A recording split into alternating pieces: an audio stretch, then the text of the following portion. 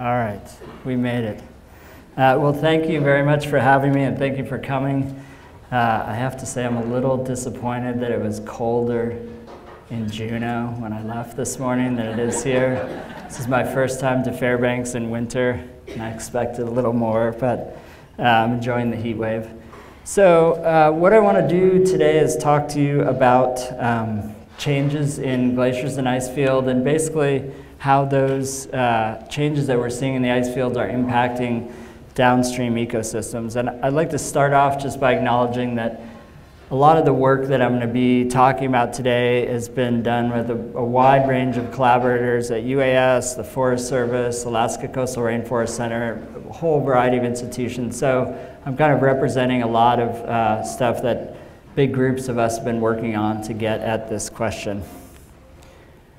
So I'd like to start off just by, this is a diagram that a group of us came up with recently that looks at what are the ecosystem services that glaciers provide. And we can kind of categorize these in a number of areas. Provisions, which would be things like food supply in terms of fisheries, supporting agriculture, cultural amenities such as tourism and recreation, and then regulating ecosystems. And that would be things like water quality, outburst floods, hazards, and things of that nature. And so what I'd like to do is just kind of give you some examples from each of these areas of things that we see in coastal Alaska that are impacts that changing glaciers are having on these ecosystems.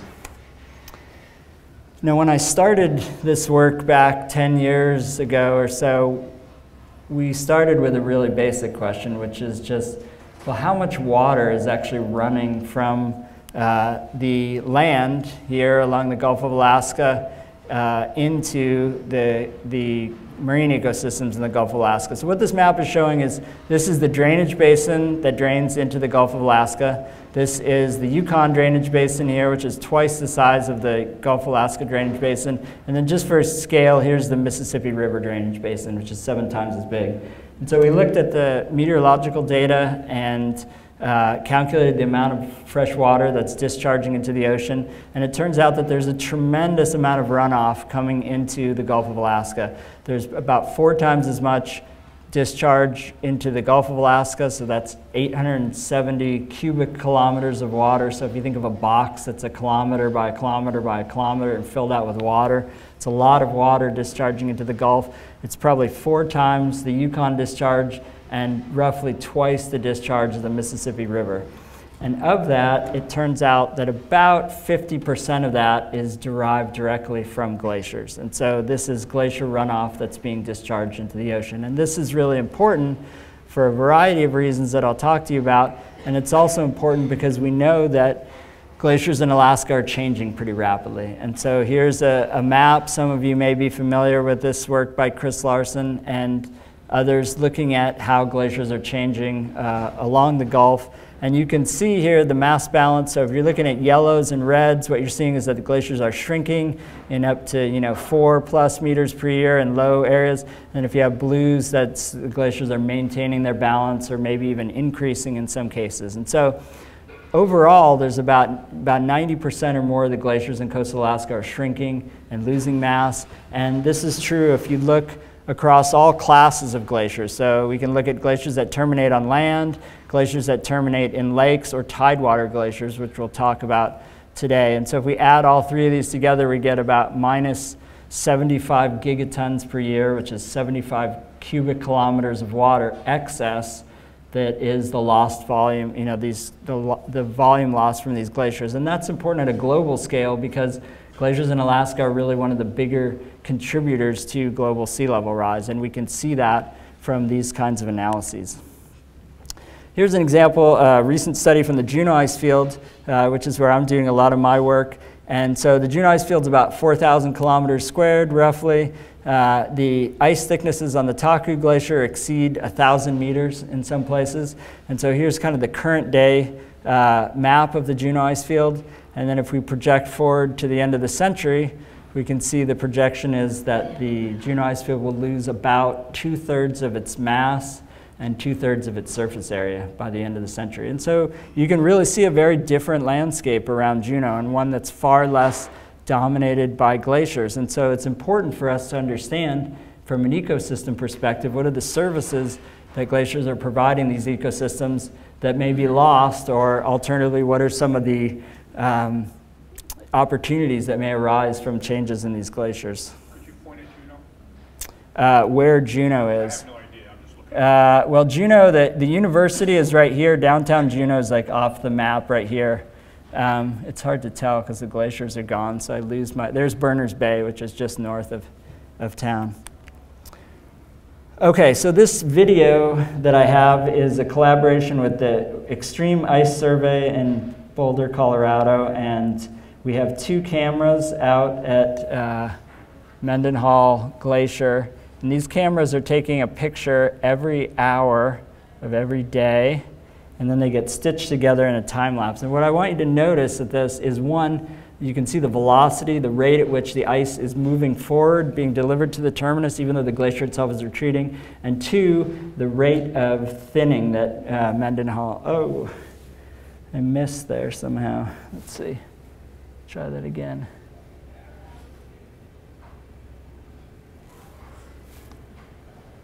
There we go. So we now have a decade record of thinning and retreat at Mendenhall Glacier.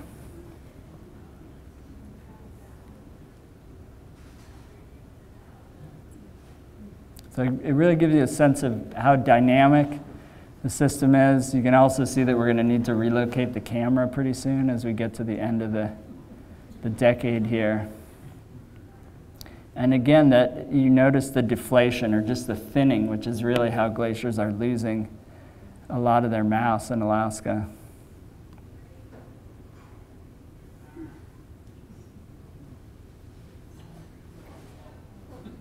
You better get there quick or you'll miss it. And then sort of backfilling here gives you a sense of, again, just how much, and that's 1 decade.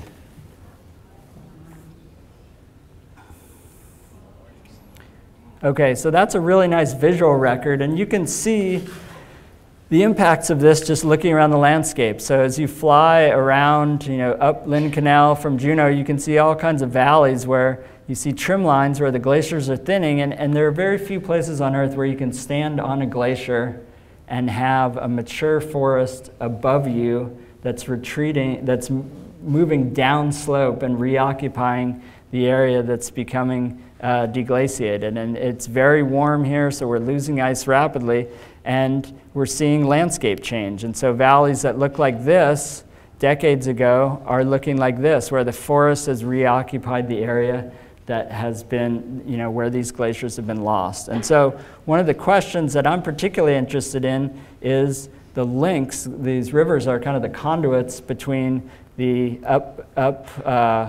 the glaciers and ice fields and the marine ecosystems downstream. And so it's important for us to understand, well, what are the fundamental differences between rivers that are receiving runoff from glaciers versus rivers that are receiving runoff from forested ecosystems that are very different. And so I'll just give you a few examples here. One is just stream flow or discharge. And so this plot is showing stream flow on the y-axis. And so the green plot here is runoff from a bunch of forested streams, just a long-term average. And so what you see in terms of timing is that there's a small peak associated with snowmelt, and then after that, it becomes very stochastic, and it basically depends whether or not you have rainfall. And so you have this very pulse delivery of water in these smaller coastal streams.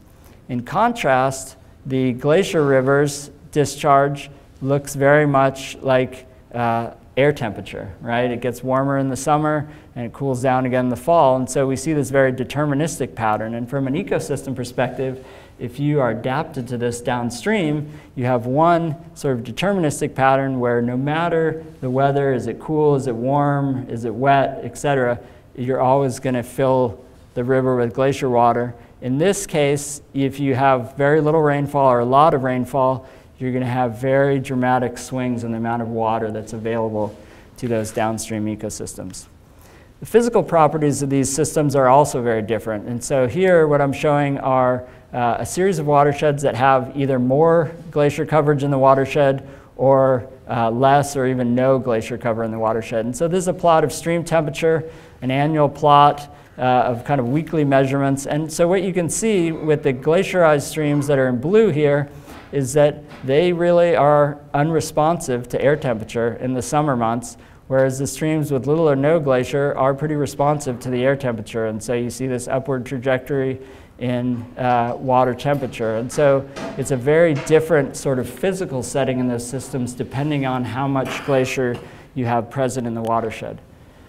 Similarly, for turbidity, which is a measure of water clarity, and that's important in terms of light penetration, which influences primary productivity in aquatic ecosystems, you have the glaciarized streams in blue have very high levels of turbidity because of all the ground up rock flour from the glacier, whereas the non-glaciarized streams have very low levels of turbidity, so relatively clear water. So again, some pronounced physical differences that are, as you're going to see, are going to influence the stream ecosystems themselves.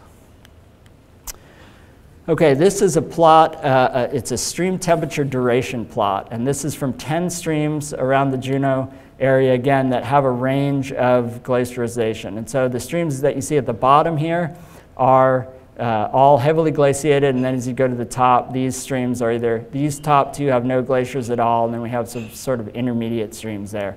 And so what this plot essentially shows you is that in the heavily glaciarized rivers, for the whole year, they spend 100% of their time less than 5 degrees C. Whereas if you're looking at a small, low elevation, rain-fed stream, you have periods of time when the temperature can be above 15 degrees and even up close to 20 degrees, depending on the air temperature. And so this, these dotted lines here are marking the optimal thermal range for sockeye salmon. And so it doesn't mean that they can't live outside of that range, but if you wanted to grow sockeye salmon, you would want the temperature to be somewhere in this range. And so when you look at this plot in that context, what it shows you is that we have both challenge and opportunity here, because if we go to the bottom of the plot, we have a lot of rivers that right now are colder than you would want to produce salmon. And so as the climate warms and the glaciers recede, these will shift up into this more sort of ideal area.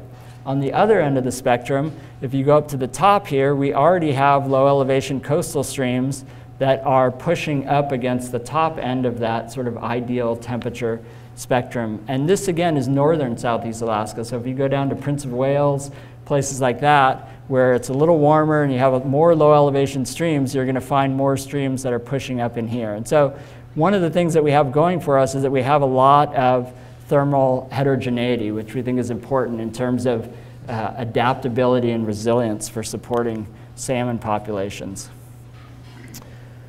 Okay, so one of my main interests is in the chemistry of glacier runoff. And so here's a picture of collecting a water sample right at the outflow of the Mendenhall Glacier. And it's important to collect the water at the outflow because we don't want it to mix with any other water. We want to know, what's the initial sort of signal or chemical fingerprint of the water when it comes out from underneath the glacier.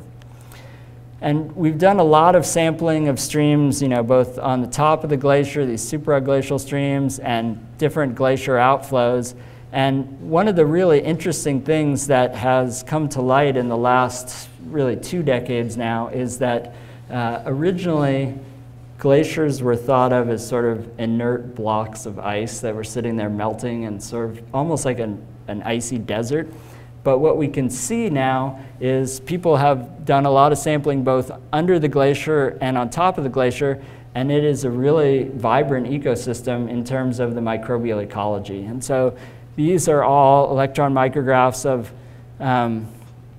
microbes that are living at the bottom of a glacier in the Arctic, and we can see that in the chemistry. We see the fingerprint of microbes that are reworking and transforming elements coming out. And so in this context, we think about glaciers more as ecosystems than sort of these inert blocks of ice. So I'll just give you one example of chemistry here, and this is a plot. So SRP is soluble reactive phosphorus.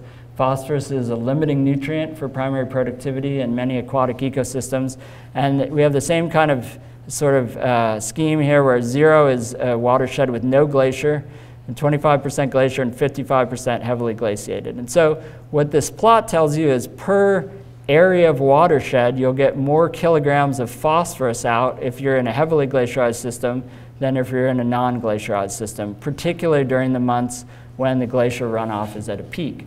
And this makes sense because phosphorus is a rock-derived element, right? There's no appreciable atmospheric source of phosphorus, and glaciers are very good at grinding up rocks. And so we can see that glacier runoff could be a potentially important source of phosphorus if that's limiting either in freshwater systems downstream or in near-shore marine ecosystems. Another rock-derived element that glaciers are thought to be an important source of is iron. And so many marine ecosystems, especially as you go more offshore, are what are called high nutrient, low chlorophyll, which means there's enough nutrients to support primary productivity, but there's typically a lack of some micronutrient, which is, in a lot of cases, the limiting micronutrient is iron. And so the glacier rivers deliver this crushed up rock in these sediment plumes out here, and that can be a source of dissolved iron. We also have cases where the sediments settle, but then they're resuspended during storms, so you basically stir up these sediments, and that's another opportunity to solubilize some of this iron. And then finally, glaciers also contribute through dust storms, because some of these, during the winter time, you have these strong outflow winds, and there's all this glacier flour sitting around in these river valleys, and that can be blown out into the Gulf, where it can help provide iron to these marine ecosystems. So in terms of, among other things, glaciers can be a really important source of some of these rock-derived elements. Okay, freshwater food webs. So this is, this photograph is showing some of the different watersheds where we've done a lot of the studies around Juneau. And again, it's a little dark here, but basically the university is right down over here. And so I'm going to talk in particular about Cowie Creek, which is out here at the very end of the Juneau Road as you drive to the north.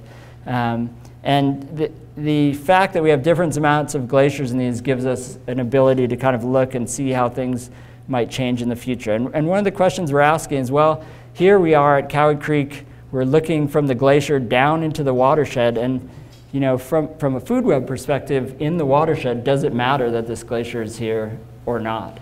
And it's an interesting question, and one that we need to understand to see how these food webs might change as these relatively small glaciers that are in Cowie Creek disappear over time. So from sort of a broad brush perspective, we basically have three generic types of streams in Southeast Alaska.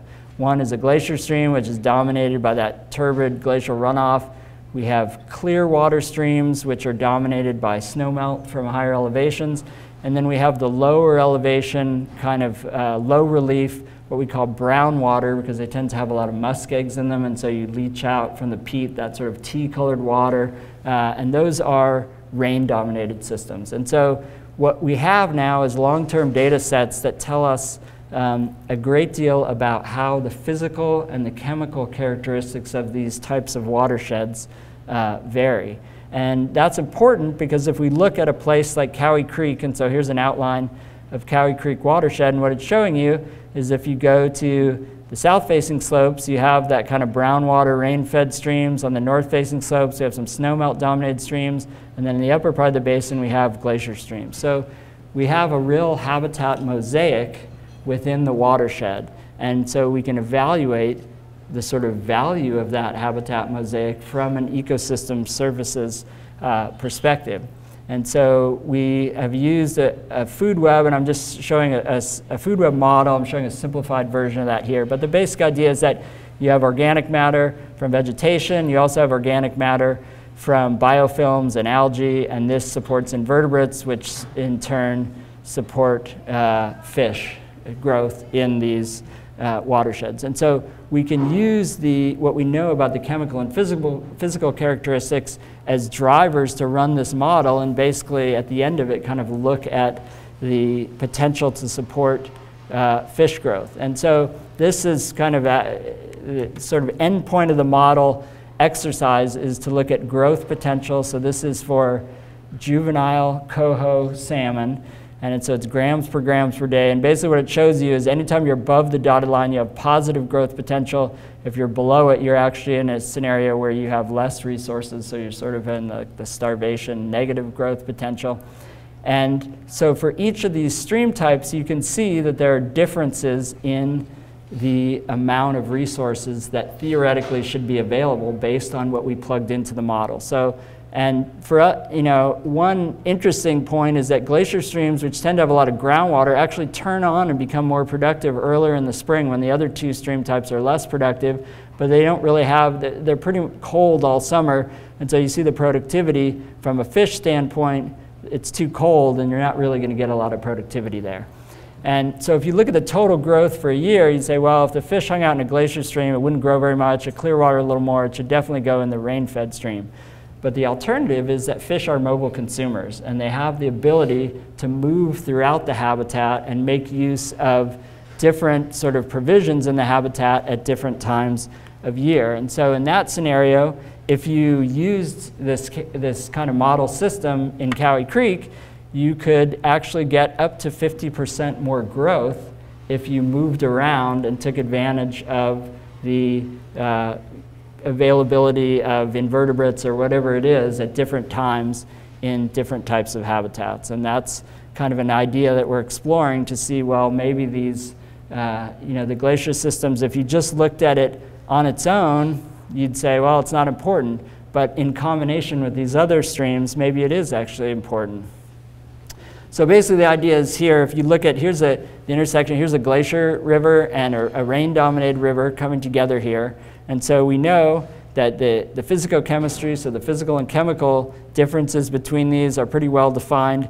Those are going to drive differences in resources if we look at biofilm, if we look at invertebrates, and then ultimately we can use those to tell us something about the fish capacity. And the nice thing about this model is that we now have some hypotheses that the model has spit out that we can go out and test on the ground by sampling food webs in these different kinds of streams to explore this idea of the habitat mosaic. Okay, in addition to influencing rivers, the physical removal of the glaciers from the landscape is also creating opportunities for salmon. And so here is a map of Glacier Bay. So Juneau's just right over here. We come around to Glacier Bay. If you go back to late 1700s, there was a glacier right down into the edge of Icy Strait here, and so the entire bay was ice covered. And the glacier has since, the tidewater glacier has split up and retreated back into the east and west arms, tens of kilometers over the last several hundred years. And if you can see here is about the 1860, I sort of roughly marked where the ice was at some different time periods. And so if you look in the lower bay, it's greened up, and there are all kinds of streams that have come out from under the ice. And so I'm going to show you some pictures from a number of streams that are in the upper bay here that have emerged relatively recently from under the ice. So places like Nunatak Creek, Vivid Lake Stream, and Gull Creek, several of these are less than 50 years old. That if you went back there 50 years ago, the stream was physically covered with glacier ice. And so you can see how quickly they develop. And if you walk the stream, it's an incredibly productive stream.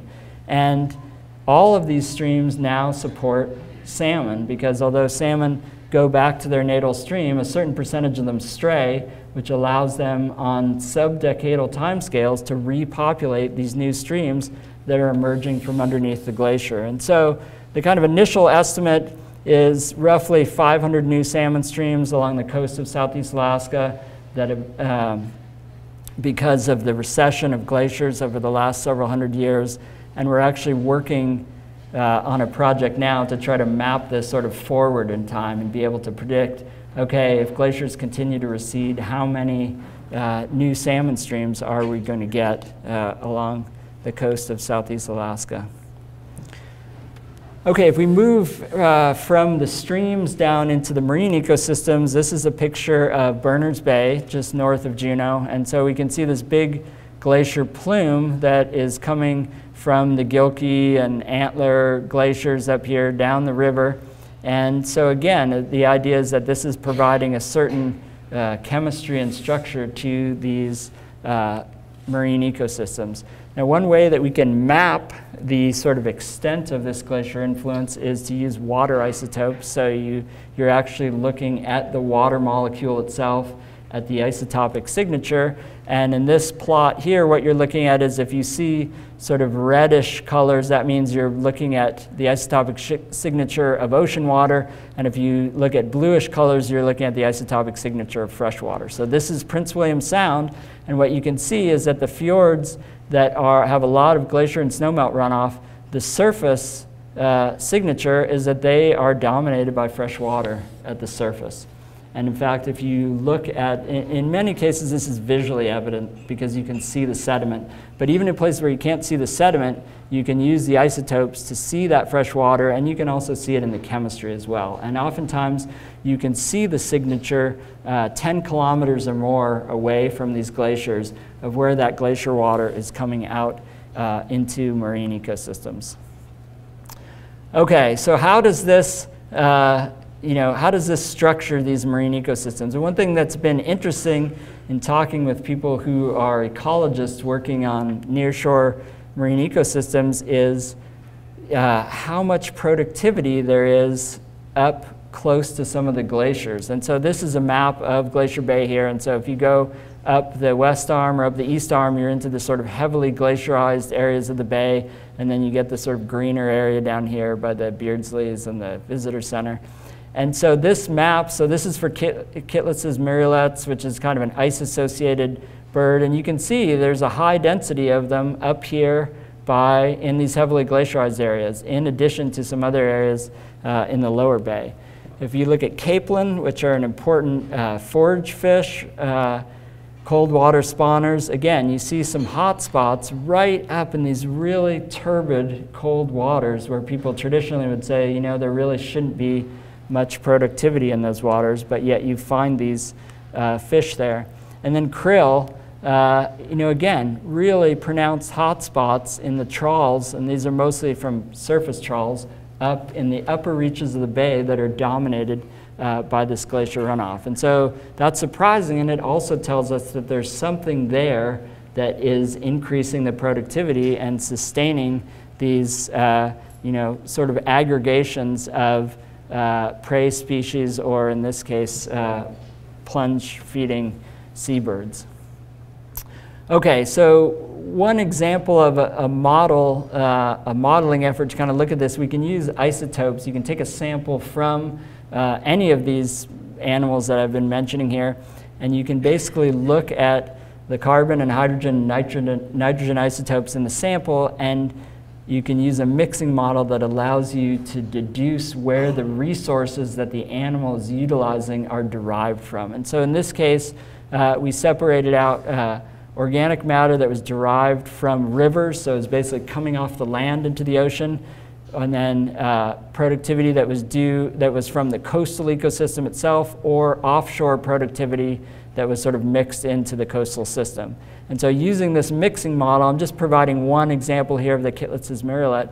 What this tells you is that the proportion of its diet, the highest proportion, is derived from this riverine material, a lot of which is coming out of the glaciers. And so, more than 40% of the diet is derived from this material that's moving from the land down in the ocean. So that gives us an idea, potentially, of the importance of glaciers. It's not surprising because these birds are really ice-associated. They like to nest right next to glaciers. They like to feed right next to glaciers. And so it makes sense that the runoff that is coming out of there would be supplying a good portion of their diet.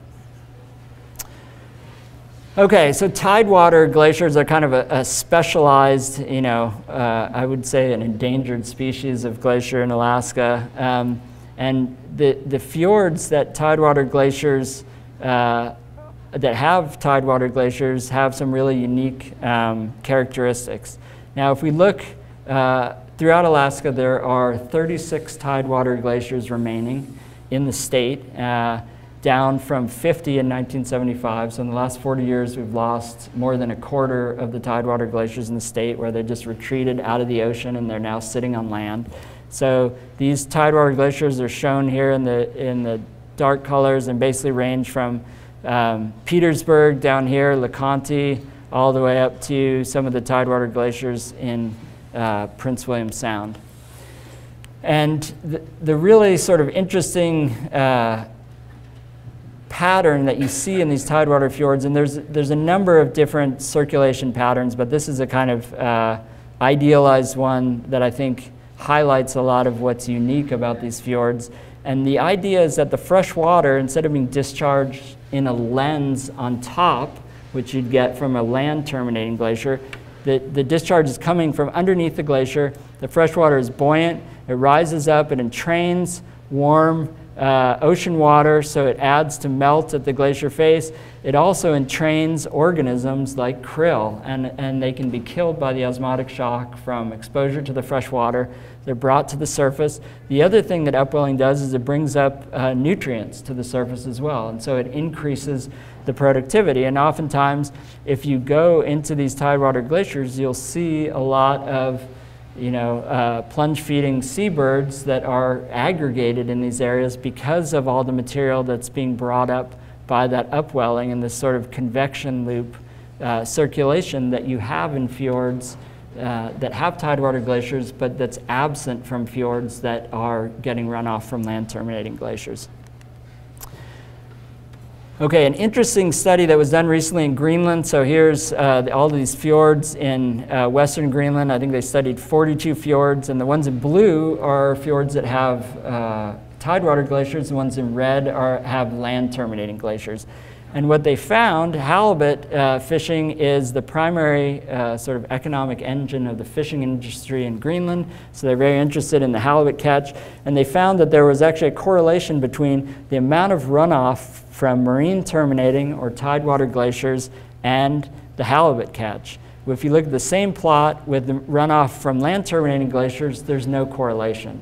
And so what was interesting is that if you looked at the average catch per kilometer squared for the fjords that are in blue with the tidewater glaciers, it was 8 times as high on average as the ones with the land terminating glaciers. And the authors of this article were speculating that that had to do with the upwelling and the sort of increased productivity that you see associated with tidewater glaciers. Okay, in addition to that circulation, tidewater glaciers are also important for providing habitat. And so the icebergs that calve off the tidewater glaciers provide haul outs for harbor seals. They also provide areas where they can, for pupping and raising their young, that are safe environments for them, from orcas and other predators. And so this is evident. This is a study that was done relatively recently where 37 female harbor seals were tagged or radio collared or actually fitted with GPSs, as you can see here, in Glacier Bay. And so during the non-breeding season, you can see that these seals were going to Prince William Sound, they're going out onto the outer coast, they're going all the way up Lynn Canal. They're sort of going all over the place, although this heat map, as you see, the reds is the areas where they spend more time, yellows where they spend less time. So they're still sort of centered in Glacier Bay, but they're really spread out. If you advance forward into the breeding season in May and June, what you see is they become much more concentrated in Glacier Bay, and in particular, Johns Hopkins Inlet, which has a tidewater glacier, was kind of a focal point of where these seals wanted to be during that time of the year. And what they found is that of the 37 seals that they tagged, 93% of them returned every year for the breeding season to Glacier Bay. So there's really high site fidelity. And that was one of the hypotheses for that was that, well, this is an area where they have access to tidewater glaciers there in sort of a protected area. Okay, and the other ecosystem benefit is that tidewater glaciers are really good for tourism. And we've talked to a lot of sort of land managers and tour operators, and one thing that they always ask is they want to know, if I stand in a certain place or I take a boat to a certain place, how long will I be able to see a glacier from that place? Because it turns out if you can see a glacier, you can sell a package to go to that place for a lot more money. And if you can see a tidewater glacier, then you can sell a seat on your boat for even a lot more money, because interacting with a oops, going, oh, there we go. Tidewater glacier is much more interactive. You see calving, you see seabirds, you see all this activity going on at the glacier face. Once that glacier comes out of the ocean and is sitting up on the land and is more static, then in terms of being able to package that as a tour, you're not going to be able to get the same amount of return. And so if you think about, tourism is a $4 billion industry in Alaska, and tidewater glaciers are a really important part of that.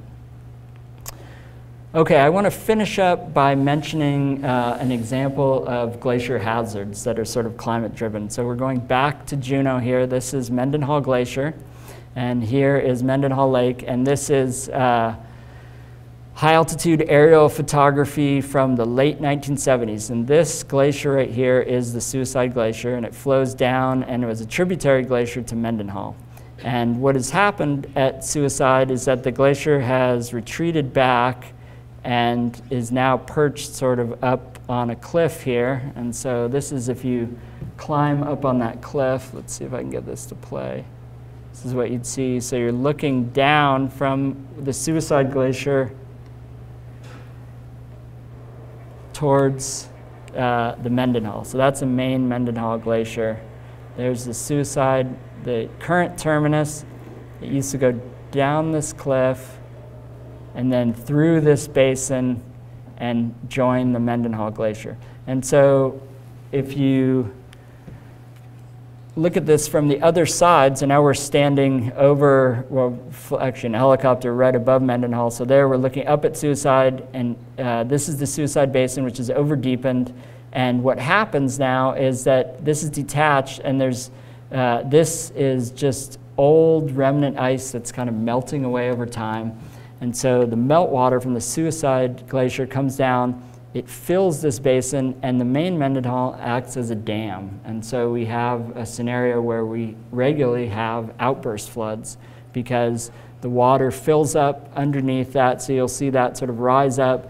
It'll push against the main glacier. When there's enough hydrostatic pressure, it will drain out underneath the main glacier. So one more video here. So this is a time-lapse video. The USGS put in a time-lapse camera at our study site there.